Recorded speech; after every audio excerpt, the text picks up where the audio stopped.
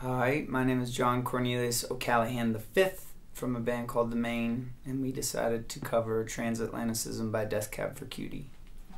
When our band first started out touring in a van, there were plenty of songs that were on our playlist for overnight drives.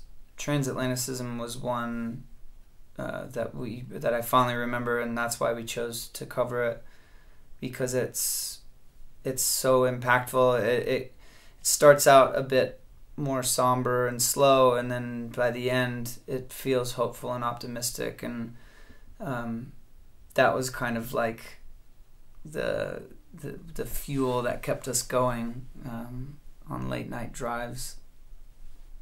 I was very concerned with the perception of myself through others' eyes. I was very concerned with how people viewed me and what they thought about me. And I think that probably prohibited me from enjoying myself as much as I could have growing up.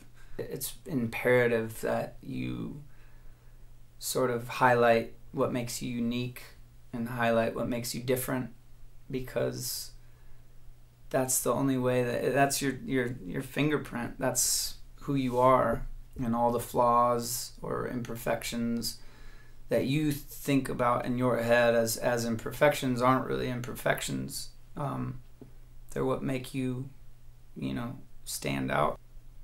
But yeah, thankfully I'm here now still.